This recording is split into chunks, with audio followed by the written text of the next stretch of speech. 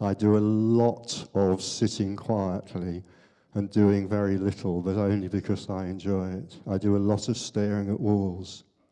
I said to somebody some time ago, you know, this thing about it's like watching paint dry, meaning it's boring. I just love watching paint dry.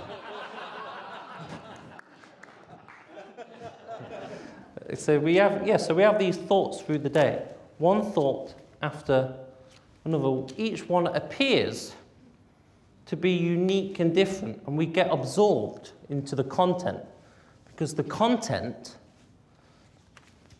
is the thing that we focus on, which absorbs us into. I'm not a comedian.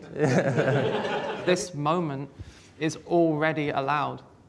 It's already here. It's about the already. That's where the freedom lies, is in the already. The last place we would ever look, the last place the mind will ever look, because the mind is so obsessed with time. So already is death to the mind. Already here. Because the mind is like, well, that gives me nothing to do. And we're like, yeah. Life is not far away. It's here in the most intimate recesses of our experience. Yes, I think a few of us are with you, James, on that. And I think what it is if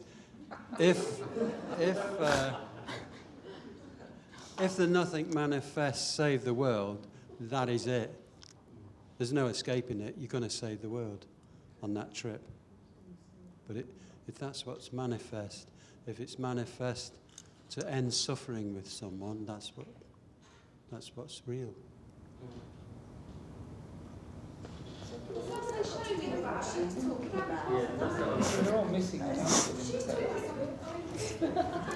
Anarchy!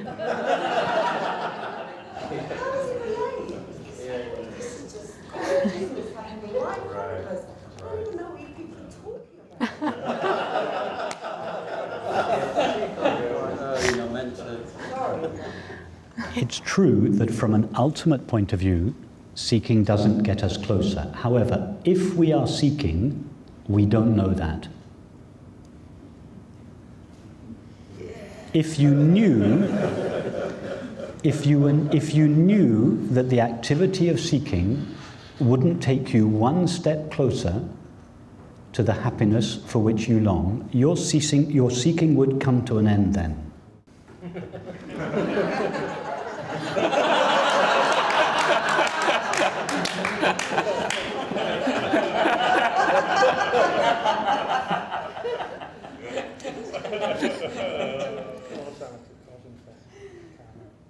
Causality is an illusion for awareness. It is not for the separate self.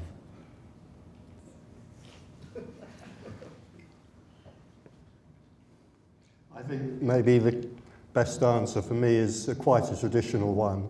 It is and it isn't. How does that work? Well, let's use an analogy, the analogy of a nighttime dream. In a nighttime dream, there is causality. Maybe I go to the station, I get on a train, the train goes to Birmingham, I get off the train in Birmingham. It's a pretty boring dream, that one, but nevertheless.